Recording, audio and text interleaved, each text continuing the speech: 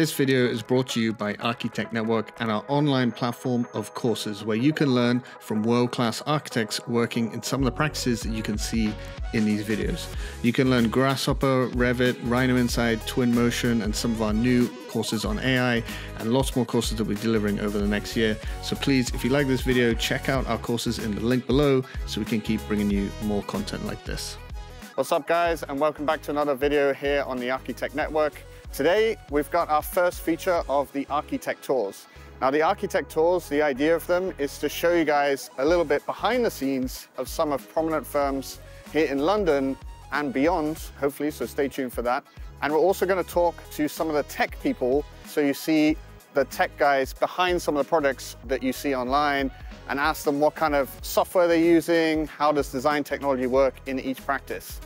Today, we're going to be here with my own firm, BIG, here in London, and I'm going to talk to you a little bit about how design technology plays a role inside of BIG. So right now, it's -2, so let's get inside because we're freezing.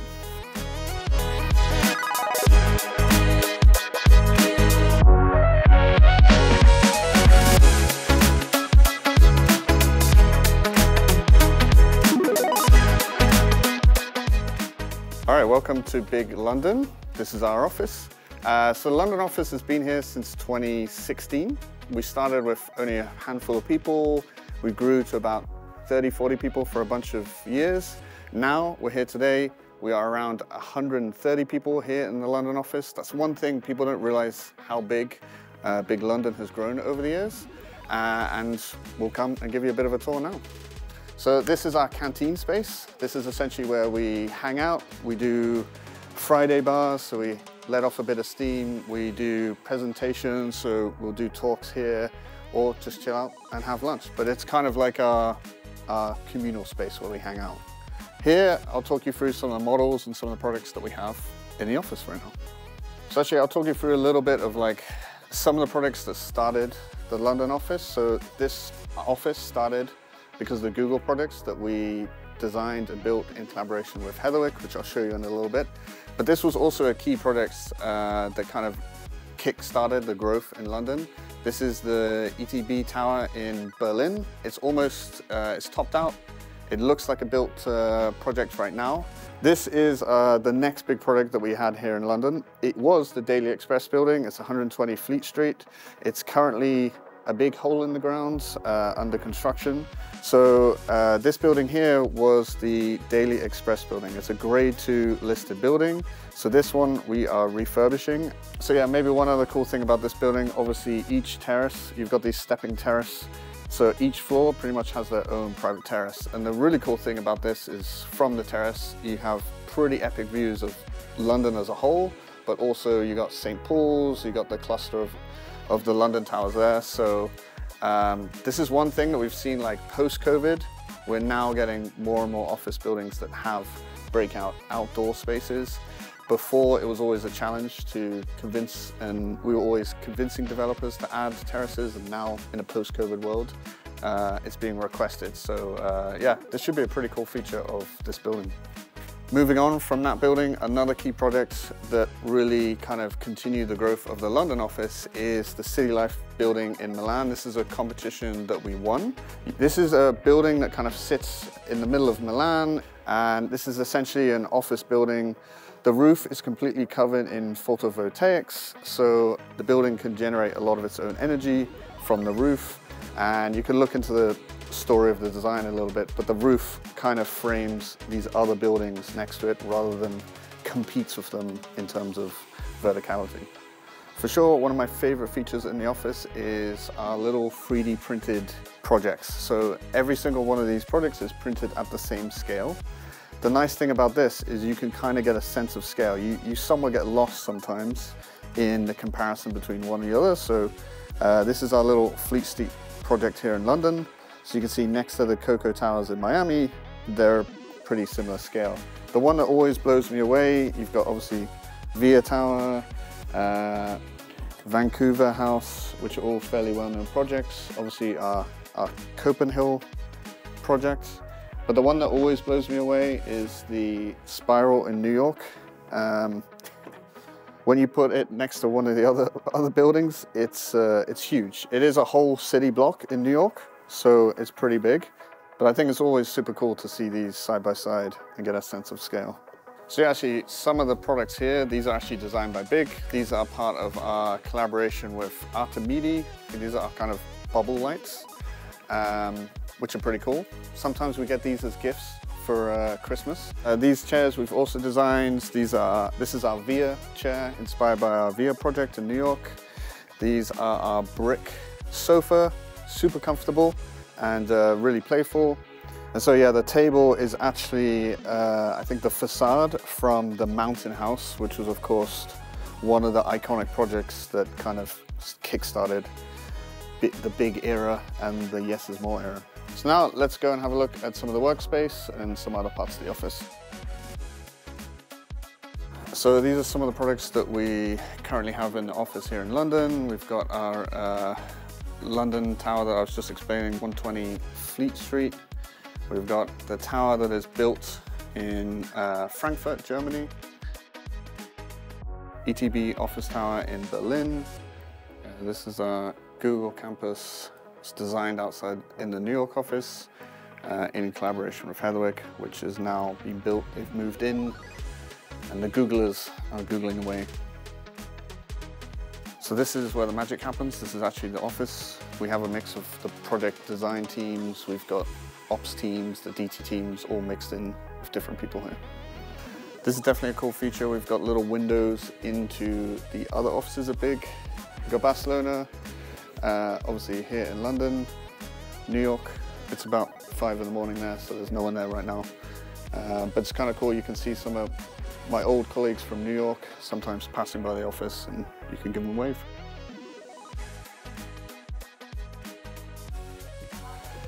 Here we have our wall of fame, all the different posters and front covers of magazines that have featured BIG. It's always kind of cool. I think for sure being featured on Wired magazine. As a DT guy, that's definitely one of our coolest front covers. But yeah, there's a whole bunch of different ones here.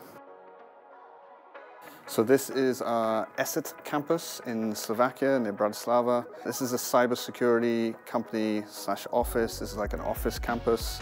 The cool thing about this is obviously the roof is a key feature in this. It kind of emulates the mountains that set like here, which you can't quite see in this model. The roof is completely covered in solar panels, so it's almost generate all the electricity that the campus needs through the roof itself. This was one of the first products that I did when I came here in London that we did in BIM. Obviously from a BIM perspective, it's kind of somewhat a simple product in like the buildings are not too crazy in terms of the geometry, but the roof of course was a bit more of a challenge in terms of Revit and placing solar panels. So this is typical, like we're always kind of having to solve these issues in Revit where some of it is pretty standard in Revit and some of it we have to get a little bit creative in how we model these things. This is obviously the project that kicked off the London office. This is our Google headquarters here in London, in King's Cross. Again, we designed in collaboration with Hedwig Studio, which is currently under construction. It's a massive project. It's almost like a ground scraper. It looks like it's just built out of 3 stories, but actually in each story, the floor plate inside offsets a little bit. So you can see your colleagues on the floors below. It also allows natural daylight to penetrate right into the center of the building. Pretty cool building that I think is finishing construction this year in 2024. All right, so come take a look. This is my secret DT underground layer, AKA the VR room. The teams can come down here and just explore the designs on the screen and also on the computer. We can bring clients down here and all that kind of stuff. We have our high specs VR computer down here. So this is where the guys can come down, you know, with their big Enscape models, twin motion, could be Unreal, whatever it is that they're experimenting with. Typically, it's usually Enscape. It's fast and it's easy to just have a look through things in VR. In terms of headsets, we got a whole bunch of headsets. We've got the trusty Vive for our kind of day-to-day VR stuff. We've also got a Meta Pro. that we kind of use again with Enscape, Twinmotion and other things. Sometimes it's more custom Unity applications. We also have Ahmad in New York, which hopefully one day you'll meet, that's making some cool stuff with that. And then over the years, we've also been experimenting with the HoloLens. This is the HoloLens 2. So this is augmented reality. The nice thing about this, you got virtual reality, augmented reality, and this guy kind of does both, which is super nice. But we were definitely experimenting with this on site. Like, so now you can just walk around the construction site with your like stylish sunglasses, you know. You could just be cruising around Shoreditch in this and no one would care. But obviously with this, we're trying to connect more with the act of making and the construction process and overlay BIM models or 3D models, for example, whilst we're building the headquarters. And the cool thing is you can flip these up and, you know, now look cool.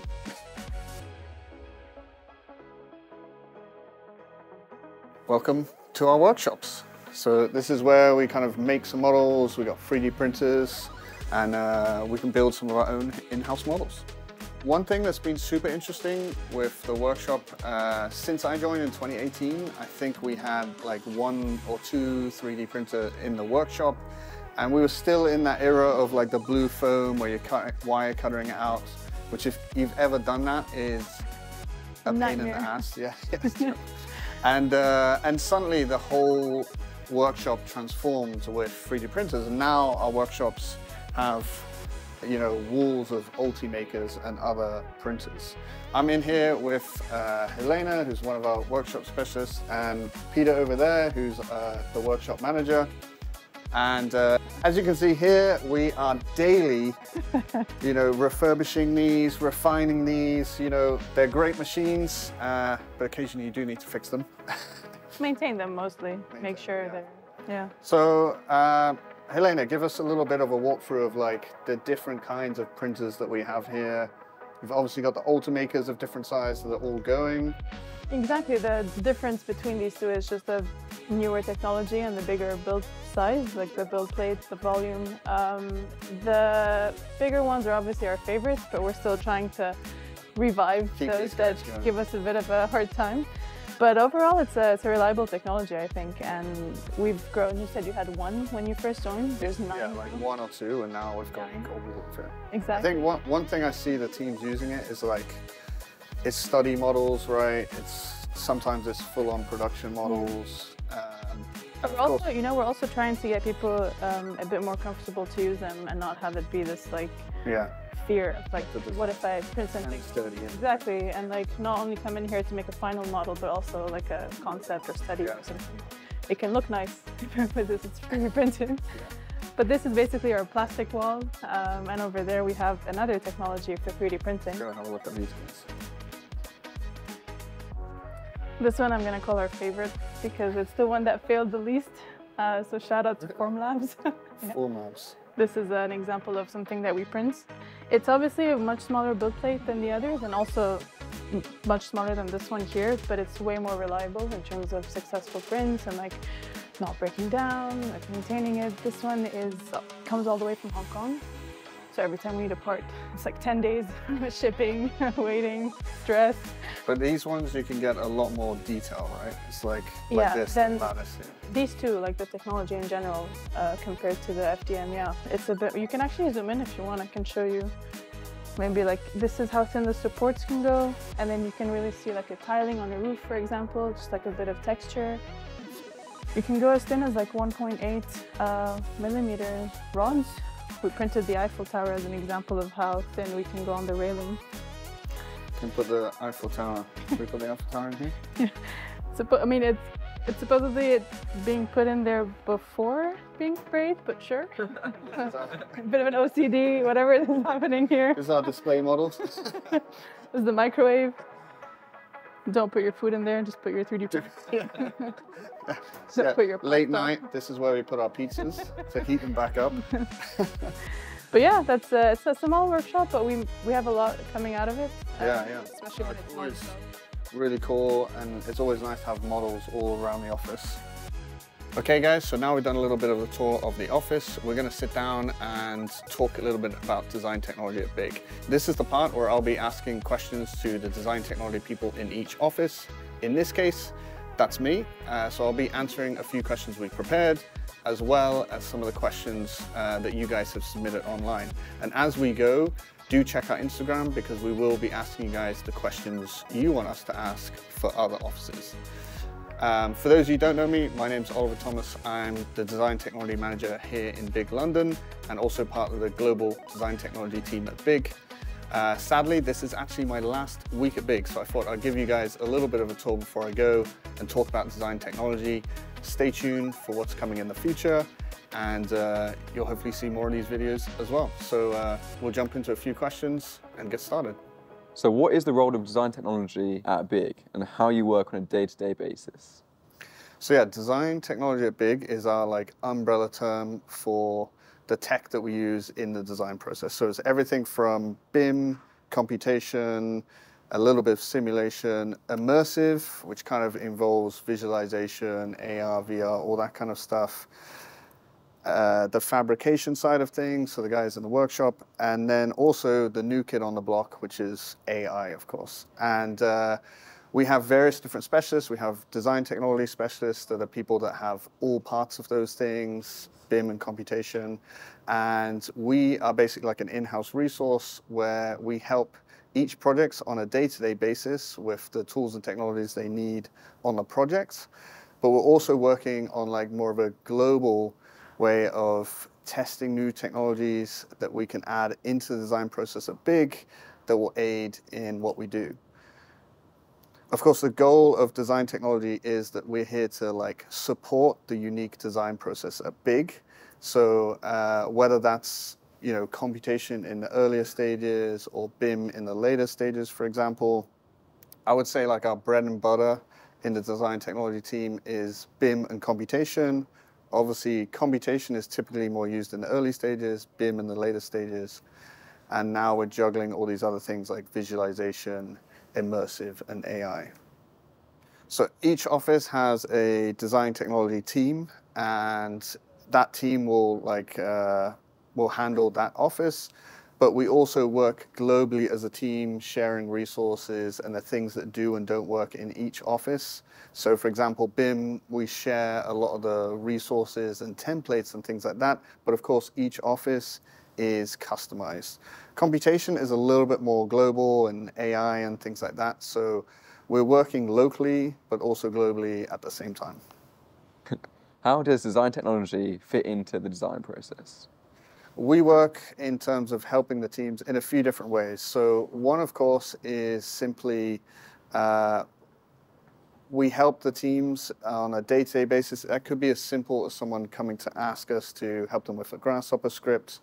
It can be a bit more serious and long-term that we get assigned to projects. For example, this project is now going into stage 3 or stage 4, and we need to produce a BIM model. So then we're assigned a bit more long-term. And so we help them on a day-to-day basis with whatever they need. It could be anything from a quick Grasshopper script to coming up with some kind of immersive walkthrough experience. The other big thing that we're always trying to do is to amplify the designer's own technology skill set, design technology skill set. So we're also trying to train the designers in Grasshopper, in BIM, and all this kind of stuff. We're very much a firm where it's not, for example, the BIM side, we don't just build the models for the design teams, we train the designers with the skill set of BIM so they can build the BIM models, and we aid them in that process, and we'll help them particularly in the advanced workflows and things like that. So on one hand, we're here to, as a consultant, help them.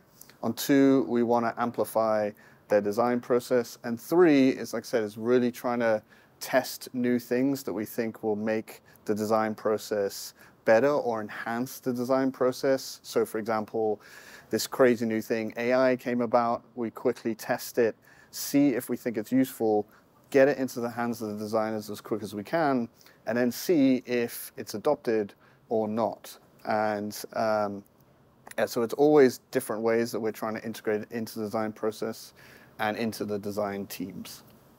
talk us through the basic software that you use at BIG. Yeah, I think this is like the #1 question I get asked. And it's a question we will ask other firms as well as we go with these architect tours.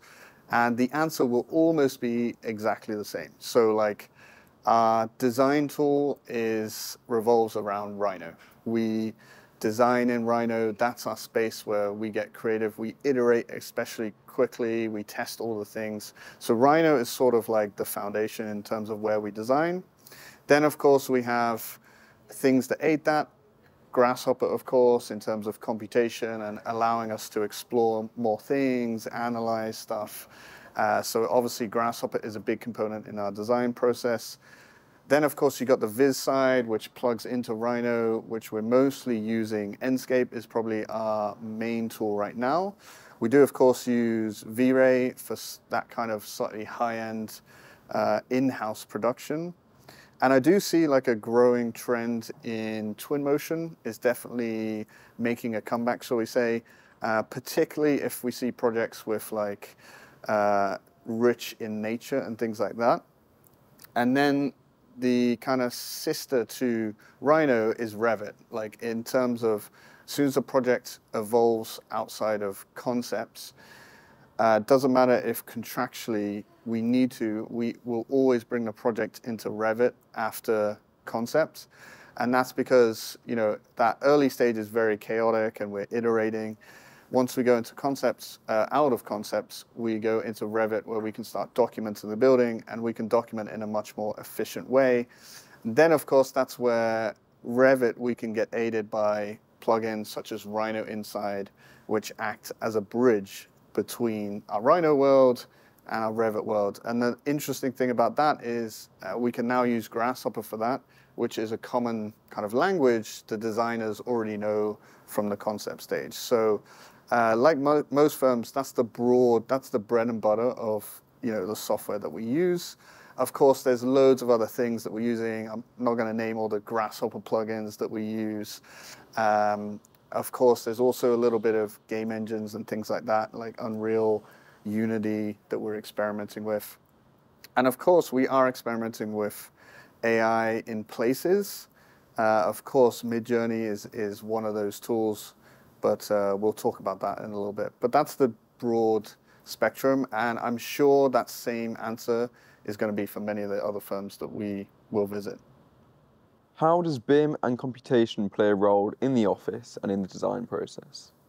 BIM is very much like where we document the building. That's where, once we kind of have concepts, we go and draw our plans, our elevations to that next level of detail, sheets, and all this kind of stuff. So BIM is very much almost part of the later stages, but anything outside of concepts. And of course, you know, deep when we go into construction. Computation plays more of a role in the earlier stages stereotypically. So we may be scripting a building, scripting the facade, analyzing massing, or just simply automating what we're doing, like placing 1,000 trees on a surface or something like that. But of course, computation can continue very much into the later stages. So again, it helps us. We can like amplify our BIM process with computation, again, like just bringing geometry from Rhino into Revit, or we can use it to automate things in Revit. So I would typically say like computation is stereotypically heavy in the concept stages and somewhat like less so in the later stages, and BIM is the reverse of that. We're using it less in the very early stages, but in the later stages, it becomes paramount. And it's always a balance between the two. And that's one thing why we are always looking for DT specialists that have both sides of that coin of BIM and computation. And it's still one of the things that it's more common to find people with those skill sets, but it's still hard to find. So that's why #1 recommendation, if you're interested in becoming a specialist or getting into design technology, is to have that BIM and computational side, for sure. So with regards to visualization, what software are you using at the moment? It was interesting when I joined BIG in 2018. We were very much using V-Ray was our bread and butter for like day-to-day renders, rendering out of Rhino. And then we did have Viz teams that were kind of using V-Ray and Rhino and 3ds Max. But then Enscape got introduced into the office. By 2019, I was seeing like, let's say 10% of projects using Enscape and the rest using V-Ray.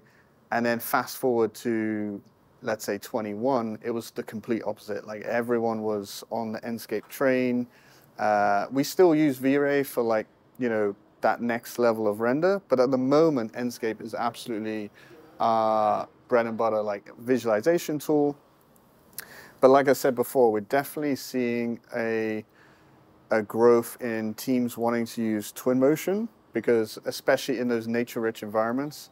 And I think we're really interested and have been experimenting with Unreal as the kind of new era version of high-end renders. So before it was like 3ds Max and V-Ray. Now we're kind of interested in like, will Unreal be the place where we can create high quality visualization? And of course, again, like the little new kid on the block is, can we use AI for visualization? And so we've definitely been experimenting with LookX, Stable, Midjourney to see if we can use it kind of as part of the rendering process as well. So how about immersive design, VR, AR, game engines, and the metaverse? What are you experimenting with at Big? As you see, we have our own VR room that we're experimenting with. VR, I would say, is very much part of the design process now. The teams know they can use, you know, Enscape and Twinmotion have made it so easy. You just click a button and you're in VR. And so we can use it as like part of the design process. Like, what does it feel like to be in this space? As a presentation tool, obviously, for clients and things like that. This is obviously been around for a while now. And it's still like finding its place, VR. I think people are still a little bit hesitant to put the headset on in meetings. So we also experiment with like having it on screen and walkthroughs. Like just giving someone a game controller actually is kind of interesting, and some people are more comfortable with that kind of thing. So virtual reality, I think, is ingrained, but I feel like we're waiting for the next iteration of virtual reality. Sorry, let me scratch my nose a sec. Augmented reality, on the other hand, is something we're experimenting with and trying to find a place in the office. And I think it found a couple places, like one in the workshop, because augmented reality is typically more connected with the act of making. So the workshop guys started to adopt it to aid them in like the modeling process. And then, of course, we also experimented with it on site, particularly in Copenhagen, whilst we were building the headquarters office, we could test this on our own construction site, which is pretty unique, and see, like, is there a way we can use this as designers coming onto the construction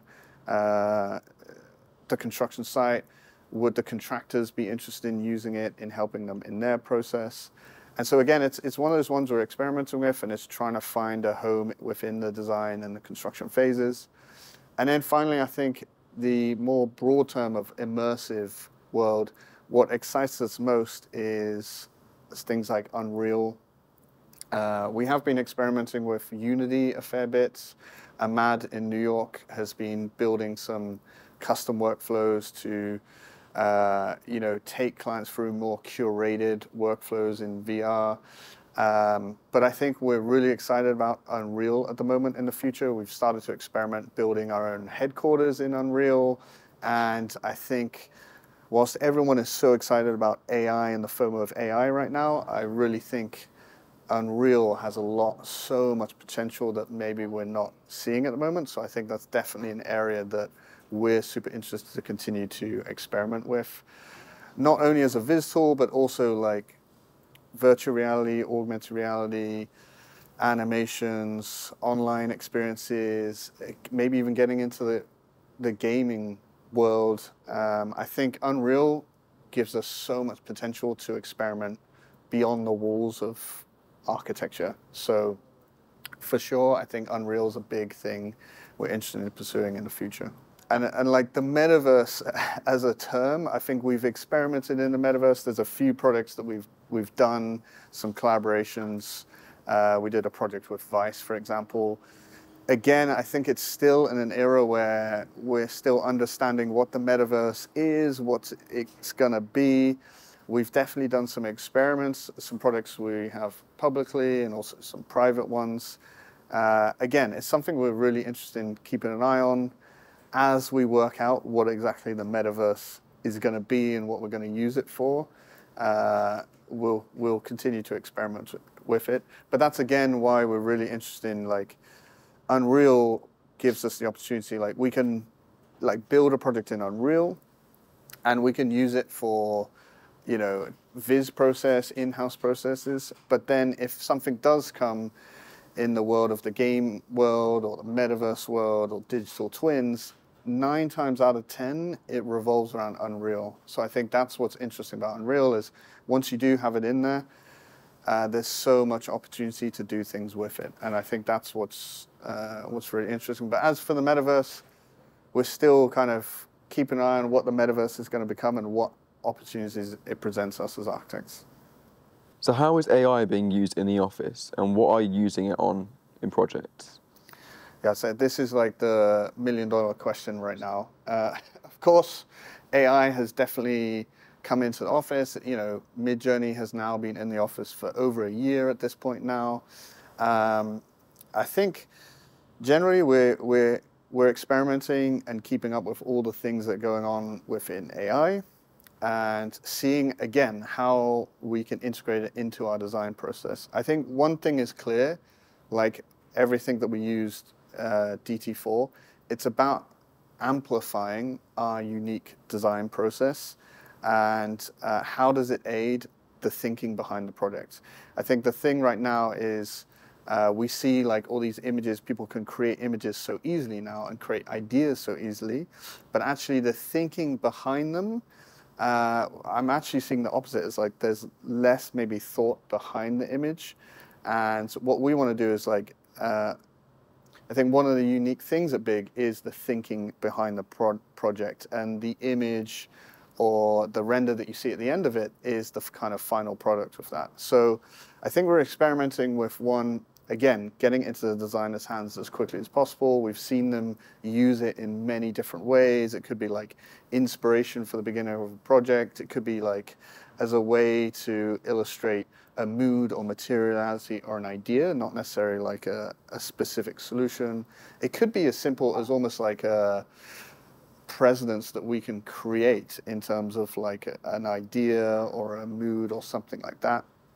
I think one of the ways we've really seen it be potentially successful is we've managed to integrate it with design tools like Rhino. So we were experimenting with sending screenshots from Rhino to Stable and like painting on top of the image with diffusion, or using maybe LookX AI or some of the other tools.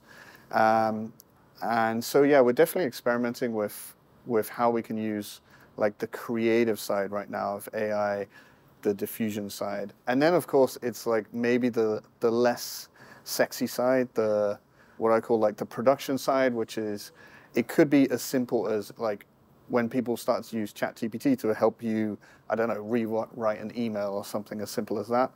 But now we're starting to see it is we can, especially in the DT team, help us to like, I don't know, rewrite code, check for errors, even get designers to like, can you check various building regs things against it? Like, not that we can trust AI at that point, but it could be as boring as like maybe Kobe requirements in BIM and making sure the codes are correct. Like, so we're also trying to experiment and find ways like where can we use these other tools like large language models in the production side to help us with some of the more boring stuff. And I think that's also like a bit of an underrated opportunity.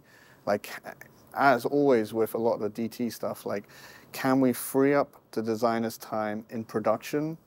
Like whether it's rewriting an email or drawing a wall line by line in CAD, If we can free up the designer's production time, we can give them more time in the thinking process, and that's where we add the most value. So again, coming back to this AI thing, I think we're looking at it from that angle as like, how can it aid us in what we do and the thinking that we have, rather than like, we obviously want to avoid the era where, you know, people are just using Midjourney to come up with the idea and we're just then solving it from there. Of course, that's exactly what we want to avoid. So yeah, AI is a crazy one right now.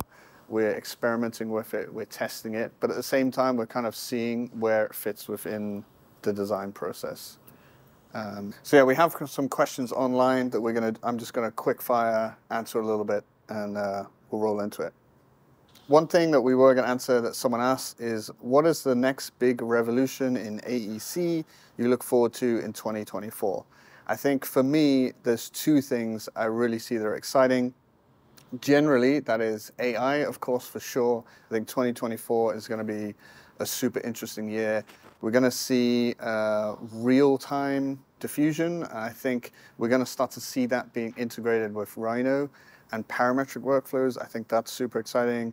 So AI in general, of course, and then Unreal. I think, like I said, Unreal is super exciting.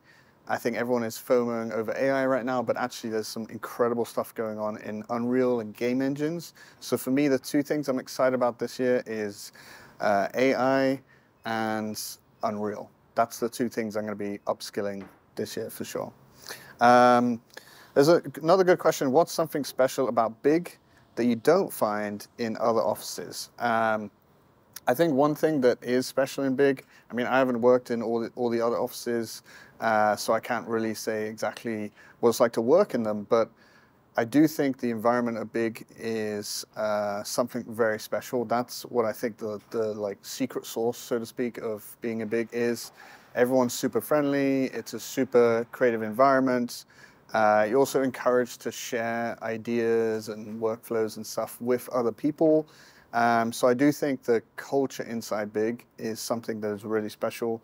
And of course, this comes from the top, from Bjarke, and also some really key people over the years, like Kai Uwe in New York is a big component to the culture in BIG, and many other partners. So I do think that's one thing that's particularly special about BIG. They celebrate when you join, they celebrate when you leave, you keep in touch. So yeah, once you're a Bigster, you're a Bigster for life. There's another question of what experience should one have to join a design technology team? This is a great question because like we were looking to add someone a few months ago. We had Hannah join us. And one thing I do think, if you want to join a design technology team, like I said, having that BIM and computational skill set, if you want to be a design technology specialist, that's someone who broadly has everything. You're not just BIM, you're not just computation.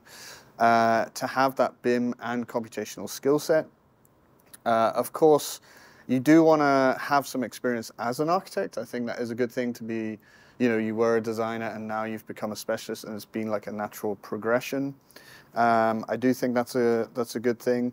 Obviously, you have to have a pretty good grasp and advanced knowledge of BIM and computation, or computation and simulation and AI. You need to have like a superpower in one of them maybe, but also be interested in the other ones. And of course, that last part, you have to have an interest for technology and architecture, I think. So yeah, for those, we're always looking for a few things. Obviously, the technological skill set, you have experience as an architect, as a designer, you have a bit of experience in terms of this more specialist side, and most importantly, having an interesting personality to join the team and fit into the culture here at BIG. Another question, at which level do you use Unreal? Do you create live presentations, video game style? This is one we're definitely experimenting with. It's not so much utilized on projects as much as we'd like right now. Again, this is why I'm kind of really interested in Unreal. I do see a huge presentation aspect where we've kind of evolved from like slides and diagrams, right, to diagrams and GIFs to GIFs and videos. And now we're kind of in the area of videos and like immersive experiences. So I do like, you put video game style, I do actually think that's a good thing. Like I'm actually finding more people are used to having a controller in their hands than they are having a big headset on their head. So we're not using as much as we'd like right now, but again, it's for sure a big part of that. How are the tech guys, computational designers implemented in projects? So again, I touched on this a little bit, but the specialists are assigned to projects more long-term when, depending on how, if it's like a BIM process or a long computational process, I don't know, you're generating an entire master plan, they'll be on the project more long-term, but it can also be short-term, like, hey, can you help me with this script today? And you sit down at a desk for 10 minutes. You could be helping them for 2 hours. So yeah, it's super, it can completely fluctuate. Another question from Nathaniel in-house training and onboarding. Do we do in-house training? This is a little bit of a plug, but yeah, we do have in-house training, particularly for design assistants. We do like a mini boot camp. So for example, some of the guys will take them through not how to learn Rhino, but like the how we use Rhino and some tips and tricks. I usually teach them Grasshopper, for example, a little bit of BIM, that's more project specific. So we do have in-house training for like new recruits, the design assistants. And then in terms of like in-house training generally, I am always trying to host like Grasshopper workshops, Rhino Inside workshops. Revit workshops are typically more project-based. So if like this team is going into Revit next week, we do like a Revit training. And so yeah, I've been doing a lot of the in-house training. Of course, this is where ArchiTech Network was kind of born. A lot of these courses I was building here inside of BIG, and now I've reformatted them, and that is what the courses are now available on our website. So that was the whole point of ArchiTech Network, was to teach from the perspective of practice. So the foundation course that we have on ArchiTech Network right now is exactly the same thing. I teach the Bigsters in-house here at BIG. There's one other question. If you could share anything with yourself before starting this career, what would it be? A lot of architects would probably say, don't get into architecture. I don't know, actually. I think one career thing that helps me massively, and maybe this also answers the question of like how to get into the design technology team. Going to conferences is actually hugely beneficial. I know sometimes it can be expensive. As a student, it's sometimes a little bit more affordable, but my whole career, actually, you can kind of follow it back in terms of getting into design technology and computation, all these things, to going to Smart Geometry in 2014 in Hong Kong.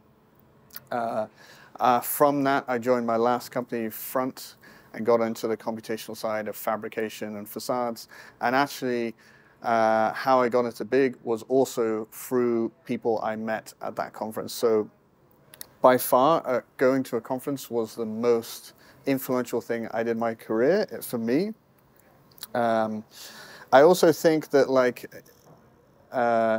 if you've applied to a lot of, if you've applied to BIG before and you didn't get in, I think I had applied to BIG 3 or 4 times before I actually got an interview and go in. So, you know, it's always about timing with opportunities in, you know, firms like BIG. If you don't get in the first time, it doesn't mean you're not right. It's just mean maybe the opportunity wasn't right at that time. You're still developing a skill set. And, you know, sometimes we hire for projects come in, and we hire, and then projects come in later, and we hire again. So yeah, if you've applied to firms that you really want to get into, and you didn't get a reply yet, don't be down about it. Definitely try again, because you know, things always change. So timing is always a huge thing in terms of progressing your career, for sure. All right, guys, thanks for coming and joining us on the tour here and hearing a bit about design technology at BIG. As I said, this is going to be the first ArchiTech tour that we're doing. We are going to be visiting some of the other offices here in London and eventually beyond that, so stay tuned for that. If you do like these videos, give us a like and a subscribe so we can keep producing them. But otherwise, thank you, and we'll see you in the next tour.